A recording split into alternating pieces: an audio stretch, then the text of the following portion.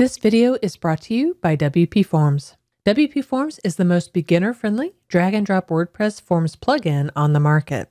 Just click on the link in the description below to get started. The first 200 people to use coupon code WPBVIP will get 50% off WPForms. Hey there, in this video, you'll learn exactly what on-page SEO is and how to do it for your blog. And all that means is you're going to perform the on-page SEO that lets Google know what your site is about and lets the searchers know how to find you. And throughout this video, you'll learn the step-by-step process of what to do for on-page SEO on each and every blog post that you have for your website. So if you're ready, let's dive in. Really, all on-page SEO is a group of steps or a group of features that you want to make sure that you've done to your blog post on your website. You have the most control over on-page SEO, and so it's really critical to do this for each blog post after you've written them. These steps are basically just a checklist that you want to make sure that you've done. To make this process even easier, you want to make sure that you have a plugin installed on your website. We recommend the Yoast SEO plugin, but if you already have another one, then that's fine. You can use that. And basically all of these plugins do is they take that checklist that we're doing and they integrate it into the website so that you kind of have green check marks as you go along. It's a really good way to see that you're doing a good job with on-page SEO. You can do it without a plugin, but then you will have to dig into some of the HTML, and that's simply why these make it a lot easier to do.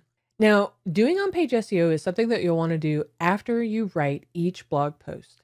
And don't worry, if you've already created a lot of blog posts out there and you haven't done this, then take some time throughout the weeks or days and go through this process on each of those. The cool thing about it, if you've already have a lot of blog posts on your site and you haven't done this, by going through this process, you'll likely see a nice uptick in your traffic and in your search volume. So that's kind of cool. Now, there are a couple of prerequisites that you want to make sure you have. We already talked about making sure that you have the Yoast SEO plugin for your website. The other thing you want to make sure that you have is that you've already done some keyword research, and you can watch our last video on how to do keyword research for your website if you haven't done that already. The final thing you want to make sure you have is you want to make sure that you have connected your website to Google Analytics. And if you haven't done that yet, or if you don't already know how to do that, we have another video on here on how to install Google Analytics for your website. And there are 3 methods you can use on that. So check out that video as well.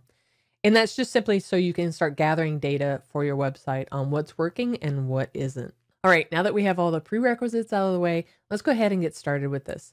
I'm going to use an article as an example to walk you through this process. Okay, so I've picked a blog post that I want to optimize for, and what you can do is go ahead and pick one that you've already written or write one out first, and then you can follow along throughout this checklist.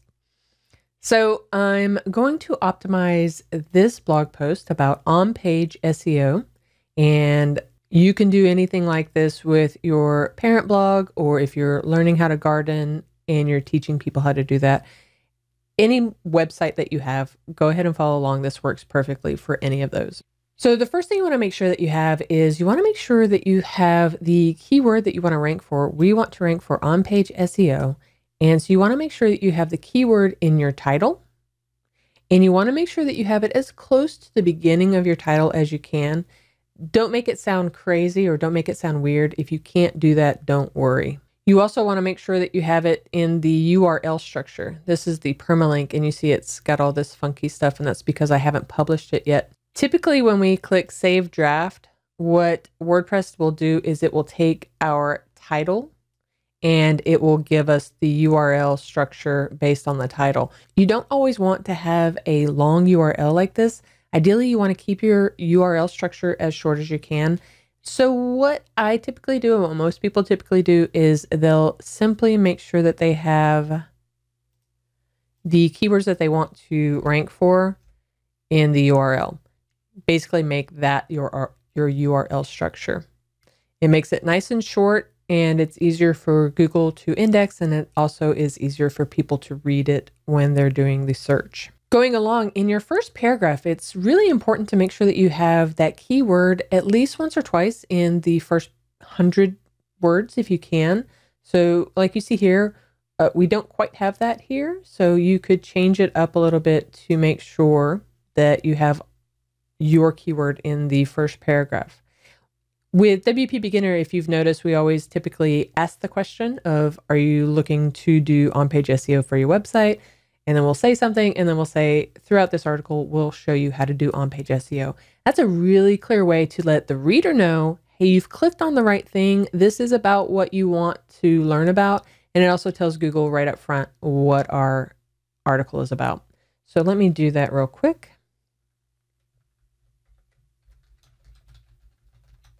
Okay, this also brings up another idea.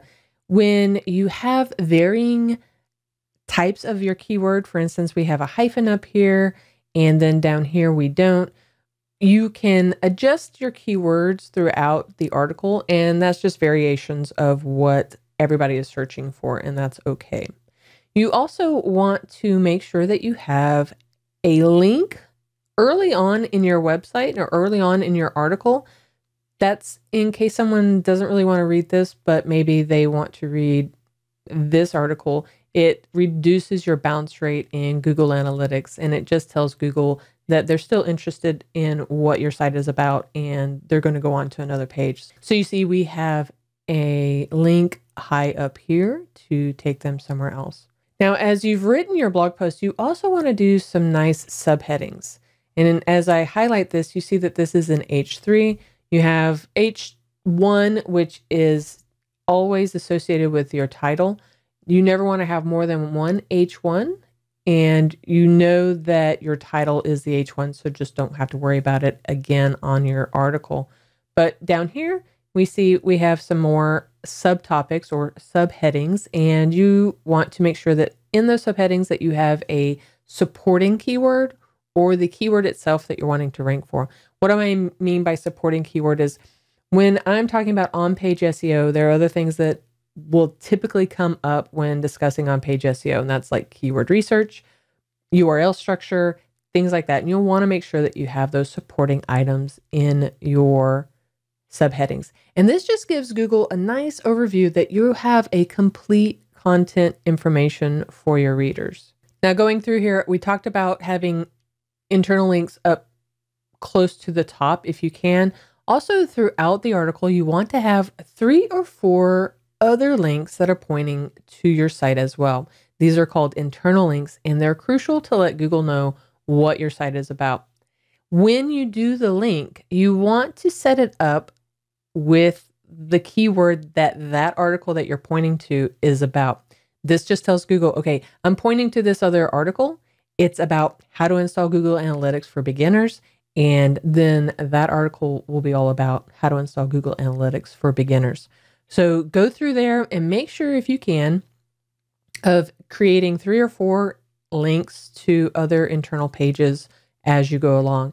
And a lot of times what we'll do is maybe a Friday or throughout our weekly article production, we will go through and add links to previous blog posts to our new articles. So get in the habit of, this is kind of a ongoing process that you'll want to do. And this just gives Google a nice overview of everything that your website is about.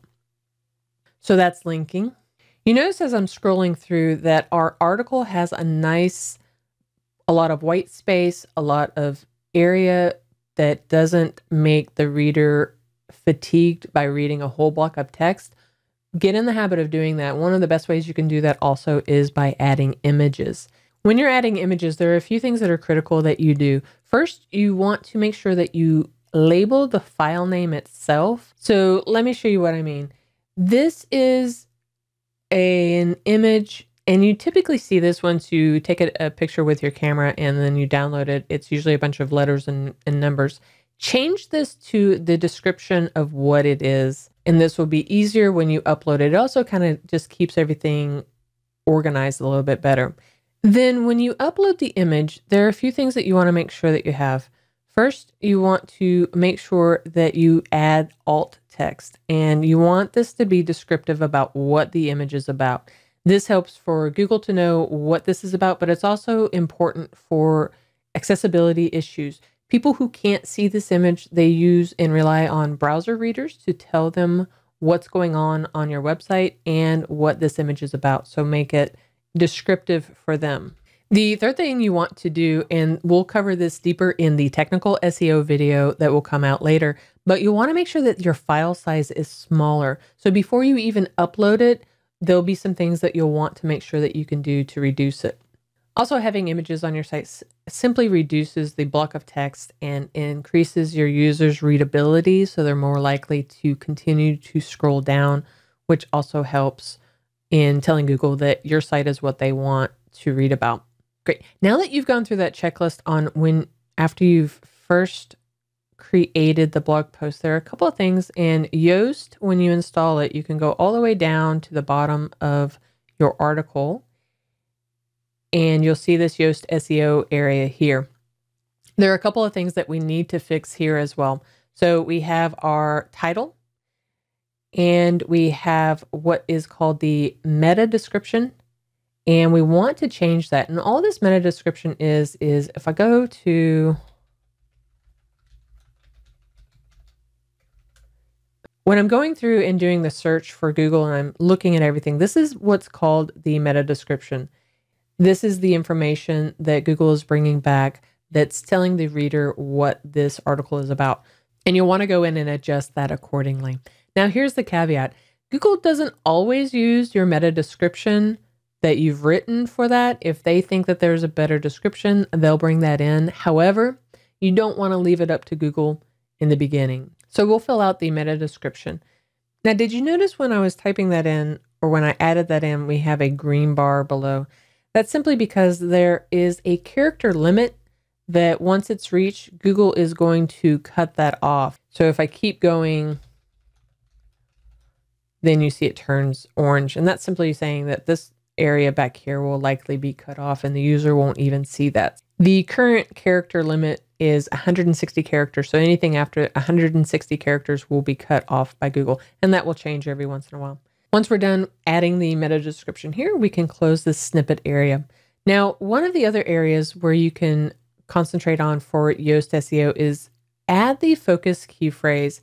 And this is simply allowing Yoast to tell us, okay, did we have the keyword that we want to rank for in the areas that are important? So you can add the keyword phrase that you're wanting to rank for. And what Yoast will do is it'll go out and it will give you kind of a green light, yellow light, red light idea.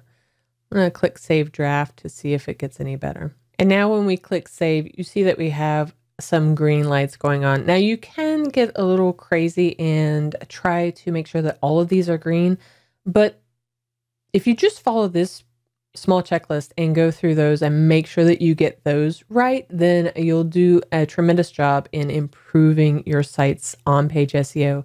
That should also improve the rankings that you have in Google, and you'll start to rank for these keywords that you're shooting for. But if you want, you can go through and figure out some of these other items.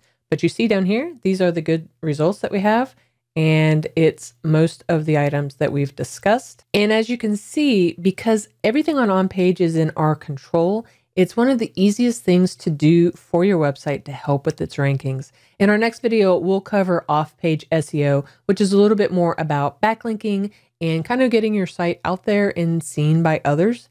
So make sure that you click on the subscribe button and go ahead and click on the bell so you'll be notified of our future videos as they come out. Now, tell me, which method are you going to use first in doing your on-page SEO?